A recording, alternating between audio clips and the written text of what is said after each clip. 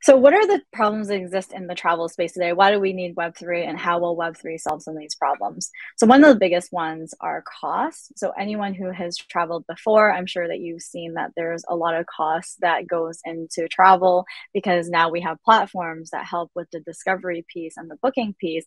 But then what ends up happening is that both from the initial provider of the hospitality service and then the end user, it ends up costing both sides more because then the middleman is the one who actually takes a bigger cut of that. And so cost is a big problem that exists in Web2, where we're seeing inflating costs and a lot of companies who initially came out because they were supposed to be a cheaper solution to, say, hotels, because of all the fees, they've actually now probably ended up at the same place in terms of the cost. Another really interesting problem that exists in Web2 is about secondary marketplace. So travel is actually one of the largest industries that doesn't have a secondary market. And what that means is that basically the providers of travel, so airlines, hotels, etc., they're the only ones who can really sell it other than OTAs. And if you and I as a consumer, let's say we can't travel because of whatever reason, there's no way for us to actually resell a flight or a hotel room. We either have to get a cancellation or forfeit that. And so that's a really big problem because there's a lot of value loss. And it's not an ideal experience for anybody because the traveler is unhappy. And so they blame the hospitality provider, and then they probably don't want to rebook with them. So it's just a really bad experience all around. The third piece, loyalty. So this is something that I care a lot about. Obviously, as a nomad, I travel a lot, and loyalty is super important to me. I think as anyone who has booked either a flight or even a hotel room somewhere else, loyalty is a really broken system. Not only is it outdated and really inefficient, but I think a lot of the infrastructure doesn't allow for better loyalty programs to be built. What happens often is, if let's say for example you're flying on an airline and that's the only time you ever fly on that airline, then all of the loyalty points you accrue for that one flight gets lost because it's not transferable and portable to another loyalty. And so this becomes a really big problem because then it's really clunky for people to use, and then people don't actually see the value of a loyalty program, which is the whole point of this. And the second problem with loyalty is that if anyone has ever tried to redeem, it's like they optimize for the worst experience to make it really, really difficult so that you almost can't redeem, or they make it so hard and so opaque that you don't even know how to do that.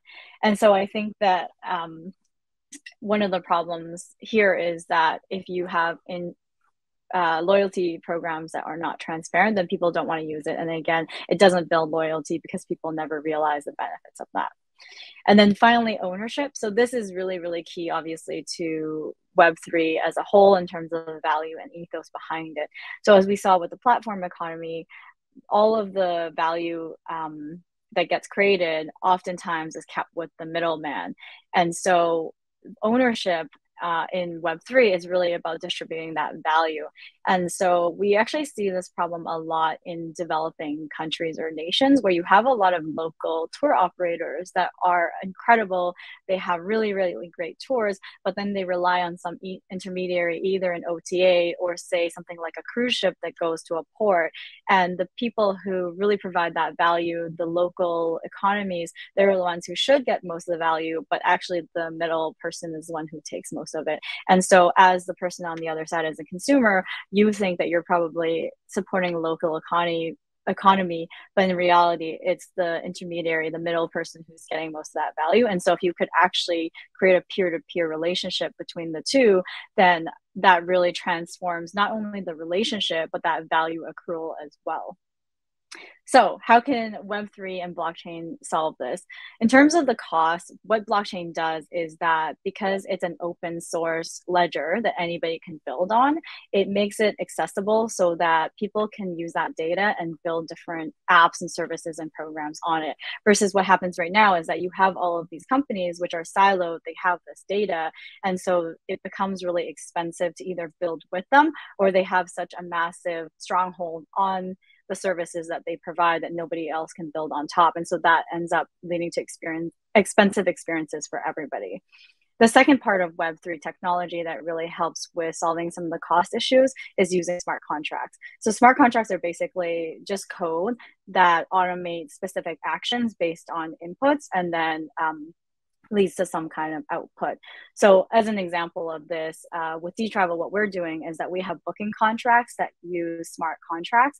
And when somebody, like a guest, books a trip, that fund goes into a smart contract and then is automatically sent to the host after the cancellation period is over. So as you can see, when you remove anybody in the middle from having to do manual work, now that becomes really, really efficient and super automated so that you remove a lot of costs. And then that cost savings gets passed down to the consumer. So that's really powerful and one of the really big benefits on how we can solve the cost issue in Web2 today, not just in travel, but across all industries.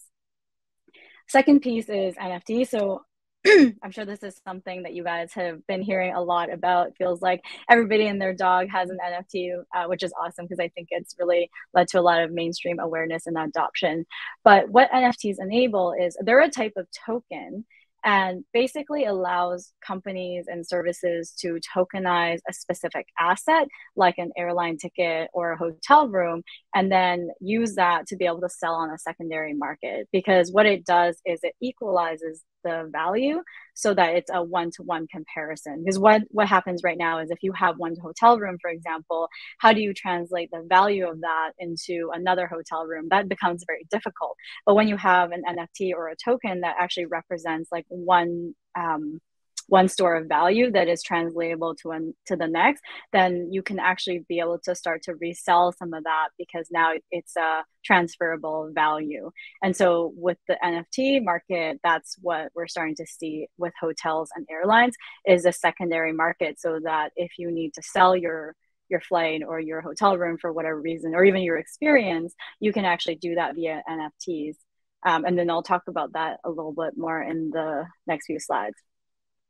Rewards are something that we're seeing a lot in the Web3 space. So this, I saw a comment earlier, tokenizing of rewards is definitely such a great use case for rewards and loyalty programs, because the biggest benefit is that you can actually take that and port it to a different app. And so imagine if all airlines had the same kind of reward system, so that it almost didn't matter where you flew or who you flew with, but you would have one loyalty system that followed you from place to place.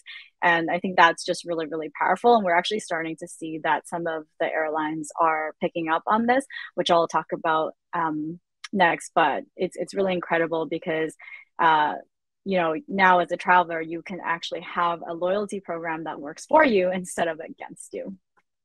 And then finally, tokens. So the idea behind tokens and the power behind tokens is really about distributing that value and that ownership to everybody.